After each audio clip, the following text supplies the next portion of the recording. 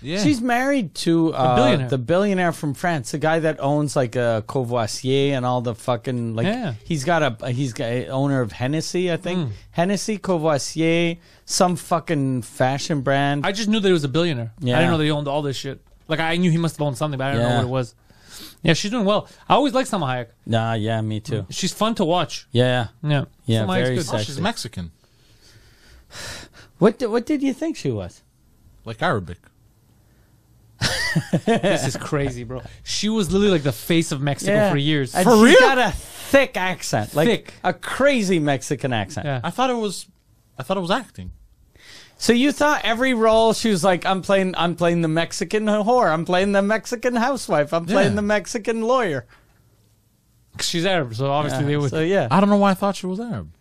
So were you angry or like this culturally appropriating bitch? No, I was not angry. I was just, I don't know. I She just played thought Evita. She was in Once Upon a Time in Mexico in El Mariachi. she was. She was in every Mexican movie. She was in Once Upon a Time in Mexico. Salma Hayek. In She's in El Mariachi. She's in that universe, yeah. Yeah. She I don't was in think I've Dust watched Till those. Dawn. She was one of the Yeah. strippers in Dust Till Dawn. wasn't She she in fucking- what's the movie with Antonio Banderas? Yeah, that's the one. I just named two of them. No, the one with the guitar. The first one was Mariachi. yeah. Okay, yeah, I watched it. It was a Yeah. very good movie. She Yeah, was El his lover. Mariachi and Desperado, right? Desperado, El Yeah. Mariachi. I then didn't know there she was Once Upon a really Time in Mexican. Mexico.